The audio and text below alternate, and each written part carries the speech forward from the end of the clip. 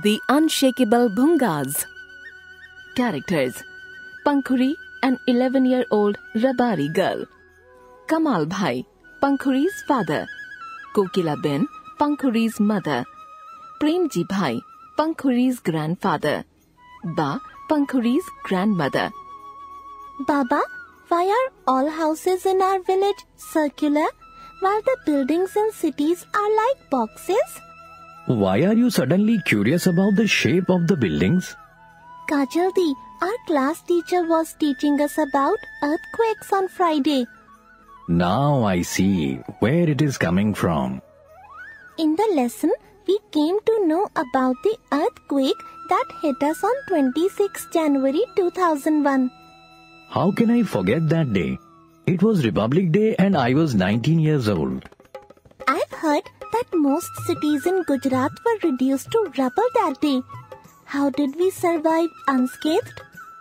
It is because the way we have lived for ages has made us immune to earthquakes and cyclones. Please explain that to her. I'm a bit busy. I've got to finish the lip and calm on the outside walls. Let Pankhuri ask her grandfather. Dadu, please tell me what makes us immune to earthquakes and cyclones?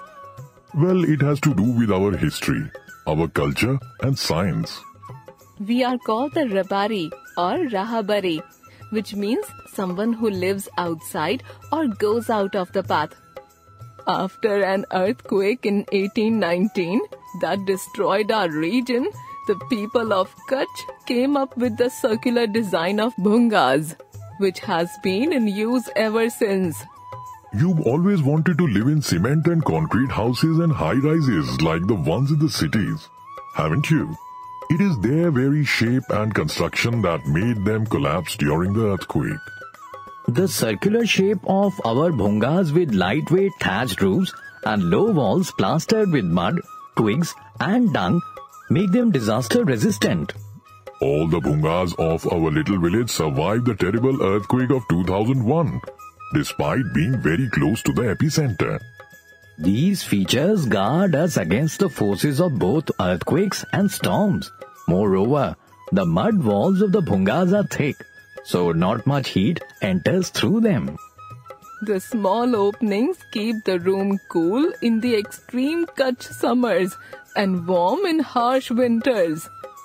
The art of Bhunga construction is passed on from generation to generation.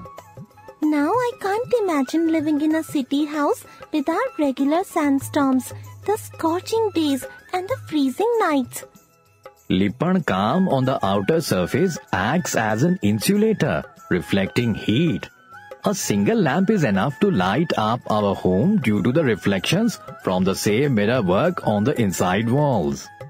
The walls are low, making our Bhungas more stable. Also, the overhanging roof comes quite low, casting shadows on the walls and protecting them from direct sunlight. The roof is made of bamboo sticks tied with grass and rope. This again shields us from the heat outside. And the low small windows facing each other keep the rooms airy and cool. What's special about our tribe? Our people don't need to go to the cities to earn a living. Our embroidery, block printing and bandhani printing with natural dyes and lip and calm are famous the world over.